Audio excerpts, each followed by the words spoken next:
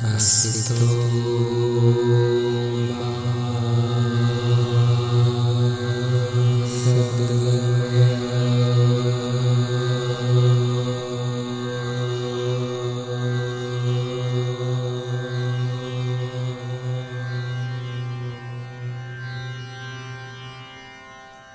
to Transmissions. In the last episode, we saw that there is no individual. If there is no individual, all the actions that are being done by the individuals are being done by nobody.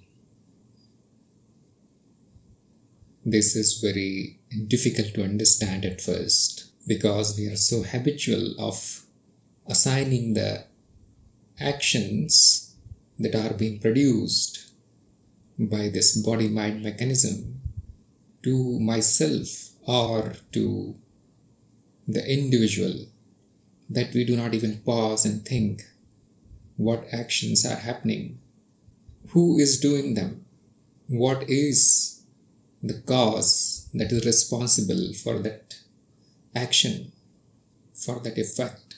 In this delusion of the individual, we are so busy acting that we do not even reflect on what actions that happened. There is another delusion that is far more deeper and complicated than the illusion of individual, is that the individual is doing everything according to his or her own will. Let us find out how the actions are happening and who is doing them. What is the meaning of willing or intending or desiring? All the actions, they happen through the body, but they start in the mind. The actions have a seed in the mind. That seed can be called as an intention. The intention is an impulse, a decision, a desire, which gets translated into actions of the motor systems in the body via the medium of the nervous system. This much is already known to everyone, I think. The body is capable of producing only one action, and that is contraction of the muscles. When we walk or when we work with hands or even when we speak, nothing else is happening except contraction and relaxation of muscles. And that is happening in response to the signals that are being sent by the nervous system. The body acts in a predefined way as it is recorded in the memory. If you need to perform a new action, you need to learn it first. You need to memorize that action first. Otherwise, the body is incapable of doing it. It can be speech, it can be other acts such as writing or dancing or even walking. The actions of the body, they come from the memory. That is very, very obvious.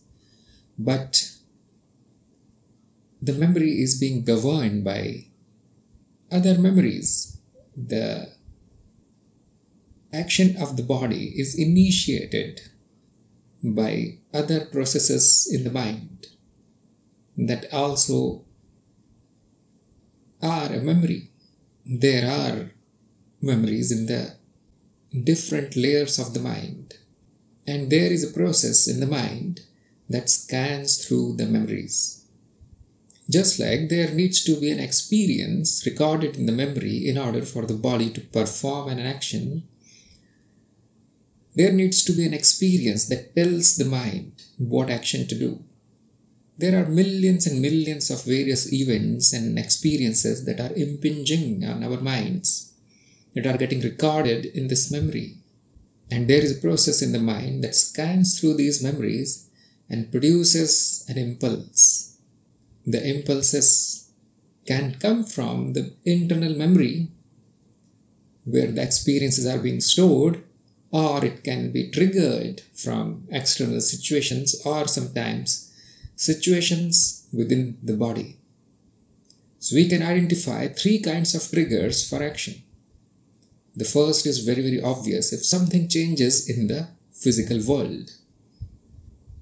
For example, you're walking on a path and suddenly a wild animal appears. Now that is perceived, and the internal program in your mind initiates an action. The action can be self-defense, running or killing or anything. If you're walking and the rain starts falling, the mind initiates an action to protect the body.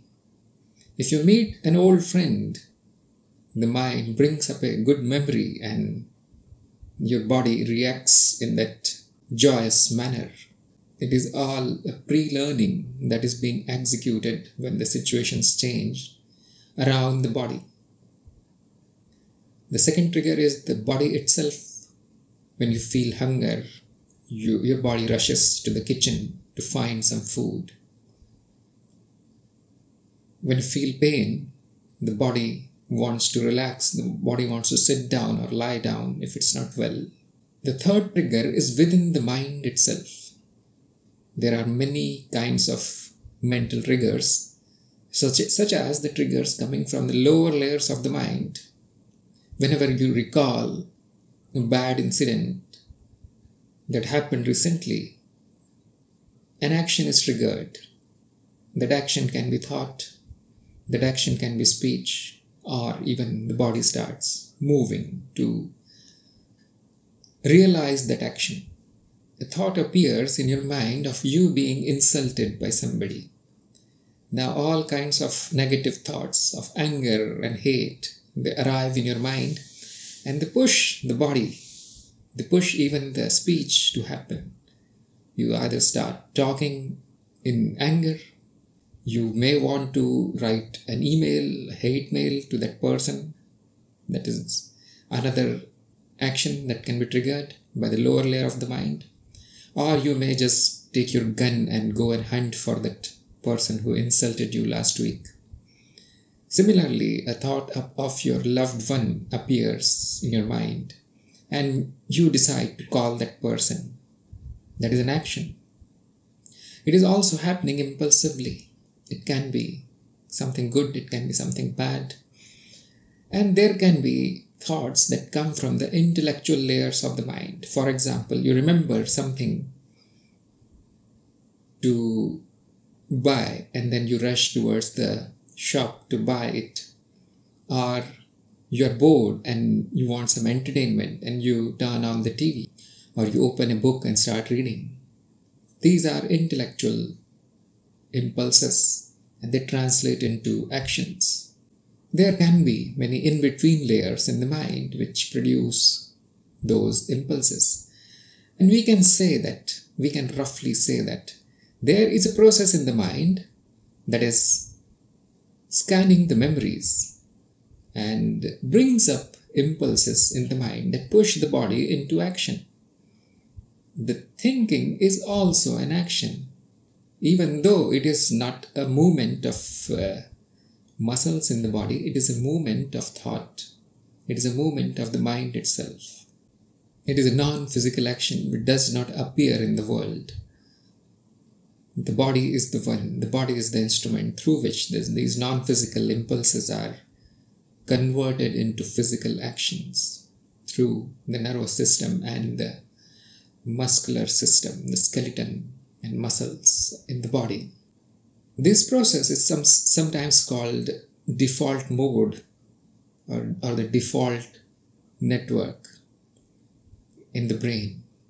It is doing nothing, it is simply scanning the mind for any unfulfilled actions, any unresolved issue, any memories that needs to be converted into actions, and it brings them up again and again and again. It is a process. Remember, it is a loop. It goes on and on and on in our waking time. There are processes which you are already familiar with that bring the body into actions of one kind or the other kind. For example, breathing. It is going on in the loop. The heart beating, the digestion, excretion, and sleep, waking. These cycles are going on in the body. There are other cycles in different layers of the mind, the egoic cycles. Whenever it encounters a memory that is a survival issue, it quickly, very impulsively pushes the body into action. There are higher layers of the mind where this process is also going on, and they push the organism, this whole mind body, into one or other kind of action.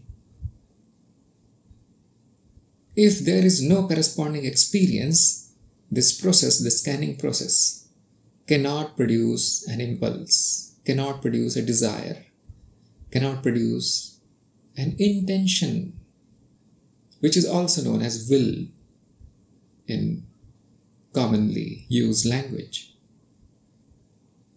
This will or this intention is a small action in the mind. The mind sometimes rehearses the action also, which is also called planning. When we are hungry and we are doing something, the hunger signal reaches the mind, and the impulsive process there, the process of intention, produces a small action in the mind, which is a rehearsal of going to the kitchen and eating something. This appears as thought. Sometimes the thought appears as internal monologue also, which is like thinking, I better go to the kitchen and eat something, I'm very hungry. It finally becomes action of the mouth, of your feet, hands, and so on, and the body takes over, chews the food, digests it, and so on. If there is no experience, there is no action. There is no intention. There is no rehearsal of the action. There are no thoughts about it.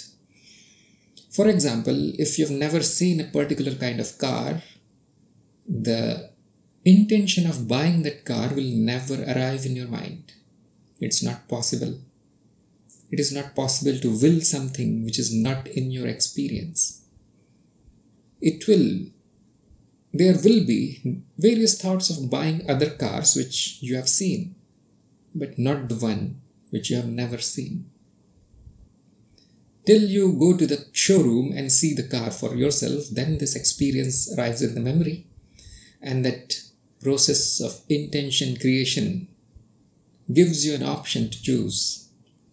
But we can say that the choice is the essence of the willing, not the memory. Well, the choice is also not there if there is no experience of that thing. If nobody insults you, you do not have any choice to go and fight with that person. It has to be in the memory. It has to be recorded in the memory first. And then the processes take over and they produce the intentions and wills, and you can find choices there. You can say that I am free to choose. Even if there are limited experiences, limited memories, limited impressions of these experiences, I am free to choose one action out of many. Now this is very funny because we have seen that there is no I am. There is no individual there which does anything. The mind does the choosing also, and it does it depending on its likes and dislikes. We all know this, that we pick the things that we like instead of things that we dislike. If we like a specific color, we choose that. If we like a specific shape, we choose that. If we like a specific kind of food, we choose that. Even the words that we are going to speak are being chosen because they are in the memory, and there is a bias towards choosing a specific kind of word. Sometimes this process becomes very, very involved. Like we sometimes choose something which is not our choice. And there is usually another program there which is forcing us to do that. For example, we are sitting in the classroom and we do not want to listen to the lecture of the teacher, and we want to look at something else. But the teacher, when the teacher notices you, there is a process in the mind that starts, which is of fear or of embarrassment or something like that, which forces this mind to attend to the lecture instead of doing something else. And we say that I had the choice to choose something else, but something forced me to choose another action, which I did not will. But the reality is that this willing also happened, and it happened through the same mind under the influence of another process instead of the default process of choosing that which we like most. The external event, the command of the teacher biased our choices. The bias can also come from within our body. For example, we want to sit and watch a movie, but the body says go to toilet first. And we say, I am not free to choose this action of watching the movie because there is another choice which is forcing me to leave the room, go to bathroom. We say, I was not free. But this choice was made in a similar way. The process that made the choice of watching the movie is exactly the same as the process which made the choice to go to bathroom. This whole process appears as a process of decision making in the mind. It is mostly impulsive. It does not involve a lot of thought. But sometimes this process of decision making, choosing, can be rather complicated. For example, you want to buy a house. Now you think about it for many weeks. You arrange the money, you go to the lawyer, you find out whether the property is good, whether it will give us returns or not. And then you proceed with the action. You do not do it impulsively. And the process of decision making is very involved. It involves something which is called rational and logical thinking. It is not emotional or impulsive. It's not based on feelings or external situations. And this gives us a very elaborate decision making process and very convincing illusion of free will, that I chose this kind of action because I went through the decision-making process. And this is where ordinary people, even the educated people, fail to see that it is all being done in the mind and being acted through the body. There is no me here. The thoughts appear. The biases are calculated and the decision happens. It is likes and dislikes only, but in a very refined form. Let us say a news appears in the newspaper that the property prices are going high. And there, your willing is biased by this external event, the new experience. And then there is another decision that happens. Probably I'll wait for the prices to go down. And you can say, I was not free to choose buying of my house. But this decision happened as freely as the one that happened before, or that would happen without this news of property prices going up. It is the bias. The bias comes from external events, or it can come from the internal events, which we call as likes and dislikes. What are likes and dislikes? They are pre-programmed choices. They are the preferences that form throughout our childhood or throughout our life also. For example, you do not like dogs, probably because there was a fearful reaction from you. There was some traumatic incident regarding the dogs in your childhood. For example, you do not like the color red, probably because there was a toy in your childhood which was red in color and it caused some kind of pain or caused some kind of fear in your mind because of any reason. Now the dislike is impressed on your mind.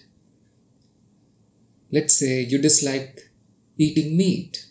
Probably it is because you went to the butcher shop, you saw that a very cute and pretty animal is killed and torn into pieces, And that produces a reluctance in your mind, that produces a bias, a disgust, dislike for that kind of food. Likes and dislikes also are pre-programmed. They are past experiences impressed on our memory, nothing else. And the whole process of choosing happens through a series of biases. It is not impossible to see all of them, but some of them are so tiny, so minute, that it becomes difficult to perceive them. And that is where the illusion of free will is strongest. For example, I give you two objects and I ask you to choose one, which are not particularly good or bad for you, not particularly lovely or disgusting for you. You are not totally repulsed or attracted to them. They are something neutral. For example, the shape of a circle or the shape of a triangle. A very interesting experiment. The biases are still there in your mind, but they become imperceptible. We can say that almost random processes happen in the mind because the mind has no obvious biases. It is not a survival issue. There is no particular like or dislike. Even the colors are same. And then it becomes almost a random process. But it is still coming from the mind. The choice happens first. The decision happens first. And then it enters into, and then it takes the form of will or intention. The small action happens in the mind. And then it is amplified by the nervous system into the gross action, and you pick a shape. You do not know why you choose it, but you want to call it as my choice. That is something funny because people will say that, look, this experiment demonstrates the free will, but they are unable to tell why they chose something over the other. And if they can tell, oh, I like circles because they are beautiful than the triangles, and that means that action was not free. That will was not free. It was biased by the preference for a shape of circle. So when we choose with free will, we are not really knowing why we choose it. When we choose in a biased way, we know why we chose it, but then it is not free.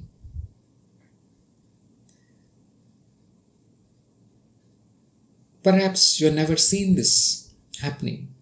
Perhaps you are busy choosing with your free will and acting without paying attention to what is going on. It is not impossible to see all these processes in the mind. You need to be very, very alert. You need to pay attention what is happening in the mind. And you need to be aware. If you do not have any awareness of the processes in the mind, the thinking process, the biases, the choosing process, your past experiences of your likes and dislikes, your preferences, then you are going to call it my will, and then you will do it. Once it is done as taken as my action, then you will defend it. I am right because I did it. This is usually the logic of the people. Or sometimes they will realize, oh, I did something very good, or I made a mistake. So anyhow, the action is done first and the responsibility or the ownership is taken later. Whether it is a mistake, it is a good action, it is a bad action, it is unintentional action, anything, we take the responsibility. Even the actions of the body such as burping, sneezing, coughing, we do it first and then we say that I sneezed, and then we say I'm sorry, because it's all conditioning, it's all automated. The ownership is taken later, the responsibility is taken later. We are not aware of this process which takes the responsibility. It is another process in the mind which says the individual or I has done that process because it is seen as coming through this body. Sometimes we own the thoughts also. We say that, oh, I thought this, I felt this, I want this. The want happens first, and the thought of it is being done by me comes later. The desire happens first, and then the ownership of the desire arrives. There are some people who are slightly more awake, and they will say, the thought occurred to me. But there is still me here.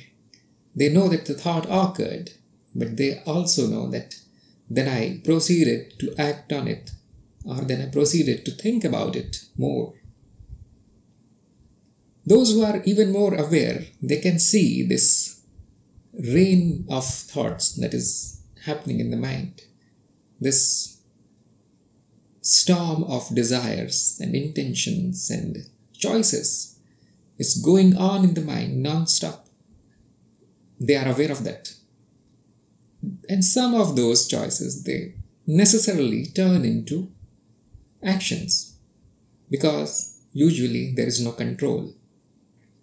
The less aware you are of the processes in the mind and the body, the less control there is. Look at the child. There is absolutely no control over whatever the body and minds are doing.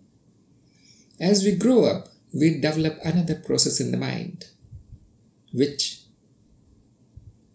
intervenes in the actions.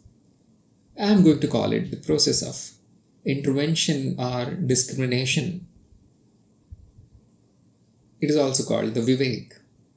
This process develops as the intelligence develops.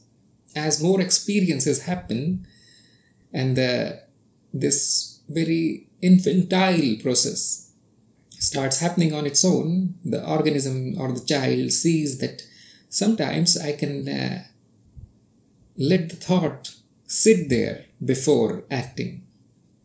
The thought just sits there, produces more thoughts, and as soon as the impulse becomes strong enough, the action happens. Sometimes the intelligence is mature enough and brings in other memories, fetches other options, and thinks about which action is best for me in the long term. Although it is still a desire-fulfilling action, it is still an action that is going to result into another action, gross action from the body, but there is a delay. There is an intention there which chooses an action with some delay. Anyhow, this process of decision making is going to happen. Even not acting becomes an action. Greater intelligence means that this discrimination is also very well developed. There is a process that has taken over the impulsive processes. This is also called maturing of the individual. A mature mind does it. That does not totally destroy the illusion of willing. We know that there is a will, but the discriminating process can see it now, and then the owner of the process says, well, I wanted something, but I decided not to do it. This is the discrimination in action. Or I wanted to do something, but I decided to do something else, which I thought was better action in my view. And that is, again, the process of discrimination in action. But it is exactly happening just like the impulsive processes. Only that there is slight delay involved and there is an intellect involved. The impulse now must go through the screening mechanism in the intellect before it is converted into action. But the individual is going to say, the person is going to say, oh, it was my decision, my will. I took the action because of my will. I discriminated because I wanted to. Which is a double illusion, as you can see. The decisions happen, even very, very complex decisions, they go through the same discriminating machinery and the ownership is taken later on. The decision making can be very elaborate, but it can be seen that it simply happens under the influence of biases, which means the impressions that are already stored in the memory. The intellect has simply delayed the process, considered a few more options that are already in the memory, and then it spits out an action which the body-mind owns in form of thought that I am going to do this action now, or I am doing it after thinking. It is my will that I will do this action. So it does not matter how long the process is or how complicated the processes are, whether it is knee-jerk reaction, as rightly called, because just control system in action, or whether it is impulsive egoic action, which is mostly related to survival and egoic reasons, or the intellectual actions, the actions that we think are rational and logical. They are all products of the mind, products of the memory and its processes. Whatever you call as willing is automated. Nobody is there to will. You can see it when you come across more aware people, more educated, probably more intelligent people, just like artists. When you ask a painter, why did you decide to put a yellow color there instead of red, or why did you paint this thing in this particular way, and the painter usually has no answer. He says, there is something which drives my hand, which picks my brush. The painting happens. I am not painting it. I do not will. If I will something, if I desire something, then I produce a mechanical piece of art, which is disgusting, which is ugly. It is a repetition of what I already know. If I draw a face in a particular way, I am going to always draw it in that way because the mind has been trained now to draw it in that way. But when I don't let these picking and choosing to happen, the creativity appears. Sometimes the stroke goes in a different direction than you intended, and it is more beautiful. It is new creation. And we say that we cannot create using our will. The creation happens. Although later on the artist is going to say, the ego comes up, you see. The individual creation process comes out and takes the ownership of the creation also. Usually it is just a free flowing of impressions from the memory into the piece of art. For example, a sculptor is sculpting in the clay and has no particular intention of building a particular kind of face or head there. Simply obeys whatever is coming from the deep memories. Whatever the mind thinks is beautiful is being sent out through his nervous system and hands into the clay. And the clay takes form. And the surprising thing is that the artist is not thinking when he is creating. When the artwork is finished, the artist is himself as surprised and is mesmerized by what was created as other people who are looking, onlookers. A spiritual seeker or a meditator or a yogi goes 100 steps above the artist. He can see each and every process in his mind. Even the ones that have low amplitude, like they are below the threshold of your internal senses, they also become obvious because of this habit of paying attention, because of this practice of being aware of the mental processes. Now each and every process in the mind, all the activity of the mind is in clear picture. And you can guess now, that is going to sharpen the instrument of discrimination in that person. Now the tiniest impulse does not go out into the environment without being screened. It is like the watchman who is very honest, who knows his duty and he is doing it honestly, without stopping, without sleeping. Anything that comes up in the mind that is being generated by these action triggering mechanisms in the mind, the default network, they must pass through this awareness, this gate of awareness. They are checked for what consequences they can produce. And only that which is most necessary is allowed through this gate of discrimination. Nothing else goes through. All other desires and wills and free choices, they are stopped. You can see now that such a person who has this discrimination and awareness experiences more freedom than a person where this intellect is not working, where the discrimination is not present. A person who is impulsive, almost like an animal, or like a child, or like a robot, obeying the commands from the body, obeying the commands from the mind. This not only refines our actions, this gives us extra control over our actions. We know what consequences the actions or the impulses are going to produce, and we have a new choice there, which is very, very important choice.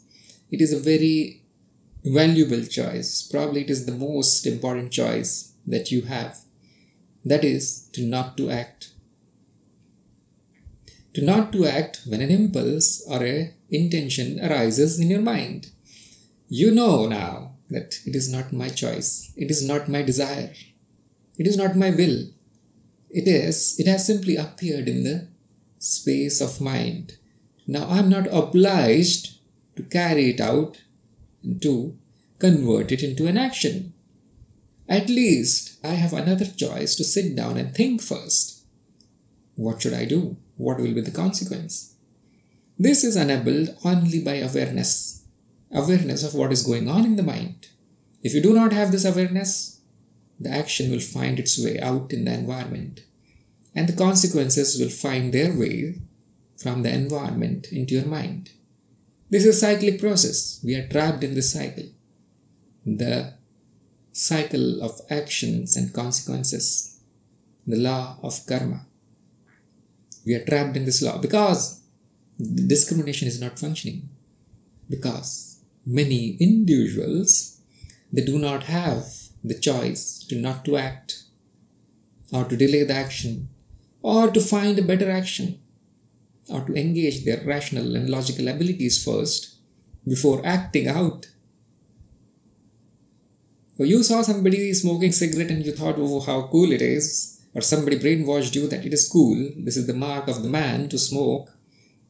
And when the intellect is inactive, or in more common language, when the person is stupid, simply repeats that action, copies that behavior, and it becomes ingrained, which is a very good word. It becomes an impression, a permanent impression in the mind. The pleasure and pain centers, they become involved, which means likes and dislikes. You are pushed into that action. It is like a whiplash of that past memory, which makes you do that action. And if the consequences are bad, which will be the case when you act impulsively, then who suffers? Nobody. This body and this mind. There is no individual to suffer. Just like we saw in the episode on the illusion of suffering. I never suffer. There is no I. There is only an experiencer who is experiencing this drama of choosing, discarding, acting, not acting, and all that. When this experiencer is present, you will find that no actions happen. The mind continues its activities, but it is like clouds coming in the sky and then dissipating.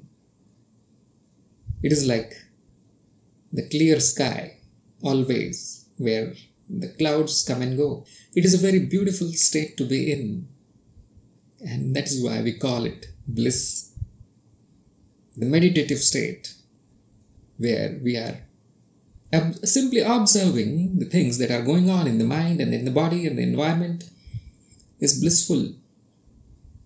It's called the Anand. And it is not wrong to say that the bliss is my nature, because the activity of the mind is not present here, or even if it is present, it is seen as not me.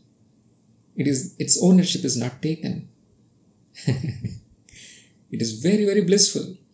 It is very, very freeing, because for the first time in your life, you have this option to not act. Probably, if you want to call it will or free will, this is the most free thing that you can do.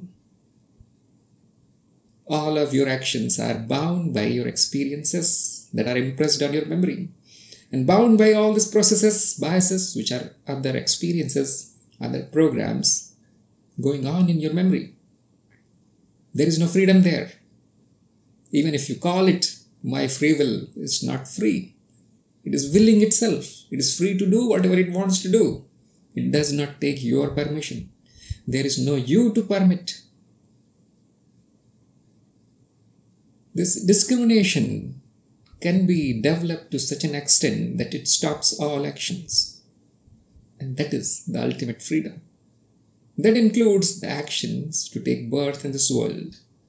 That includes the actions to free the mind completely from the impulsive events, which we call as my desires.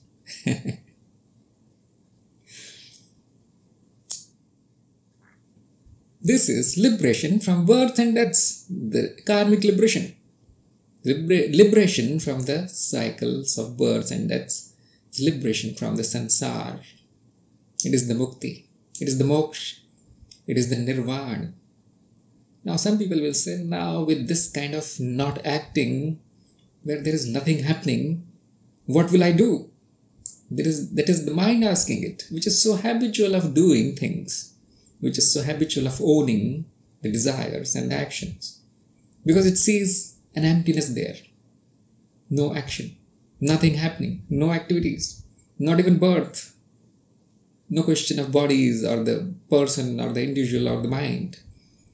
And that it does not like. The mind does not like absence. It wants something. It wants some action, which must be your own experience. And nothing to worry. Nothing to worry at all, because this cannot be stopped. The activity of the mind cannot be stopped. You will say, no, but you just said that you will not be born. It is impossible. The births happen, but now the mind is not associated with those births. It is another level of existence about which I am not going to say a lot today. There will be long discussions about these things, the causal body and its liberation and all those topics in our coming episodes, in more videos, future videos. I have planned a long series of videos on the very, very complicated matters and things that are not in your experience right now.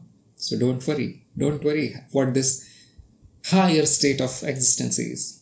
But in this state, as you can guess, actions happen without ownership. Even the births happen, even the individuals are born, even they do all kinds of actions, but at that level, nothing is owned. The ownership happens only at the level of the individual, the illusory individual. Just like the illusion of individual, the ownership is also illusion. The actions are also illusory. Nothing is really happening here. But that is a discussion for another time. Now, what are the implications of there being no doer and there being no free will? You can see there is doing. Yes, actions are happening. There is willing. Yes. Sometimes it is random willing, but it is not freedom. The only freedom is non-action. Even not acting is some kind of conditioning. It is higher conditioning. And slowly the mind settles into this conditioning, and then it looks like freedom. Actually, there is no freedom in anything.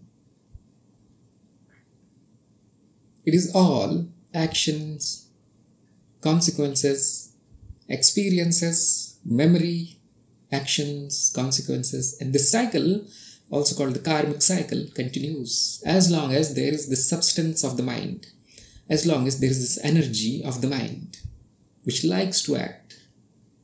It is futile to stop it, cannot be stopped. It is the experiencer itself that likes this kind of play. Cannot be stopped by this individual who thinks I can stop things because I have this new power to stop some of my actions. It is another bias, that's all it is.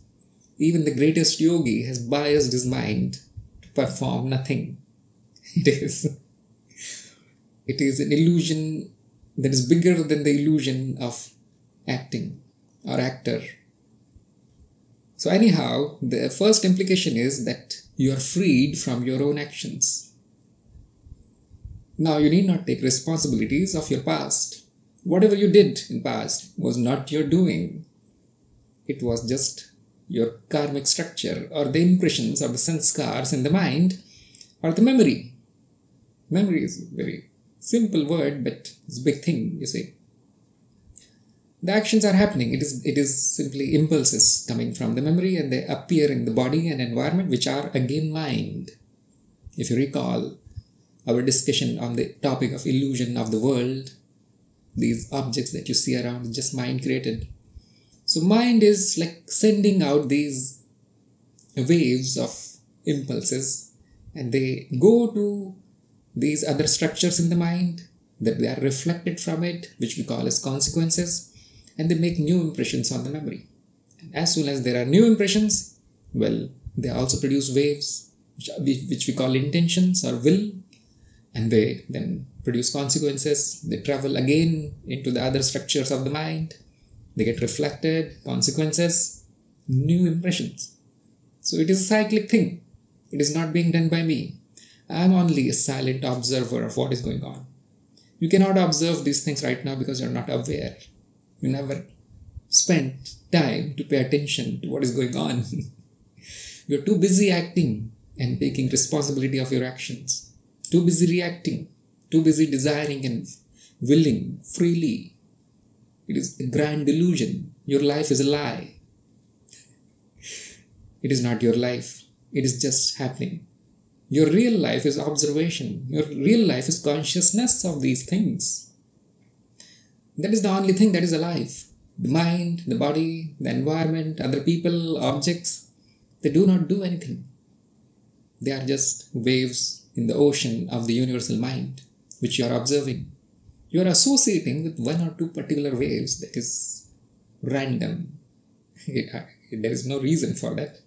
You can disassociate, disidentify right now and become free. This opportunity of liberation is right here, right now. There are other implications, like if I am not the doer, then should I stop doing everything, like stop eating, stop breathing, stop speaking, and leave my job, leave my family? Well, that is not non-action, that is stupidity. The non-action happens on the background of actions. You are not the doer, that means you cannot even do this non-doing. Do not try to do the non-doing. The non-doing is already here. Just recognize it. It will appear as an awareness of what is being done. The discrimination network in your mind will kick in. It will stop all that is unnecessary. That is all is possible. It is stupidity to think that I can change a few things. The mind changes itself. The I does not do anything. It simply takes responsibility of it. That, oh, I changed it. Finally, I stopped smoking. No, it is not. Finally, I learned a new language. No, it is not you. Just more impressions, just more learning. That's all. So there is no need to stop anything. Let there be awareness and the mind will do the rest. There is no you to do anything. You are only a silent witness. The witness does not do anything, simply witnesses. It is very, very pure and innocent. Does not even own anything. It's like space. Okay, everything is allowed. If it goes, okay, it's fine also. If it changes, That's also fine for the witness. No problem at all. The mind has problems. The mind has biases and all. It wants to improve its actions. So go ahead and do that. You see, you're not free to stop it. Once this idea of improving myself gets hold in the mind, it will happen. It will end up improving this body and mind. It dies anyway, but the experience is pleasant. And at least it won't produce suffering. That's why the great masters have said, don't do anything, just improve yourself and then get rid of suffering. That's all. That's all you need to worry about. You're already liberated, you see. The witness is already liberated. It is not bound by biases, choices, likes, dislikes. It does not even discriminate. Discrimination is also a bondage. So, simply let the mind improve. Once this awareness is there, probably it should be there because I conditioned it. I conditioned your mind just now. Your mind couldn't have come up with this kind of thoughts. You see, it's always coming from somebody else. Always coming from a guru. So, even in this life, the life which I call my life, this mind was not able to think anything more than its past impressions. It was being dictated by whatever was stored in this mind, the sanskars.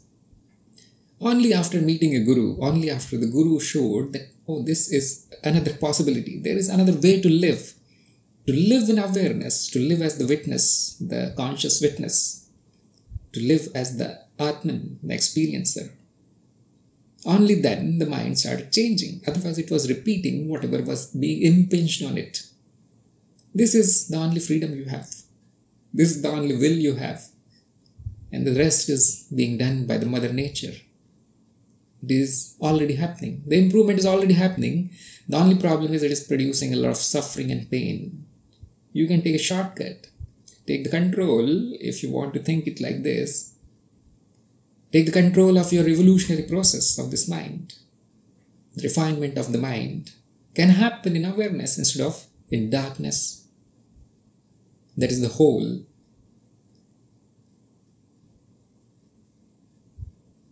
struggle of a spiritual seeker, to get rid of this mechanical behavior of the mind.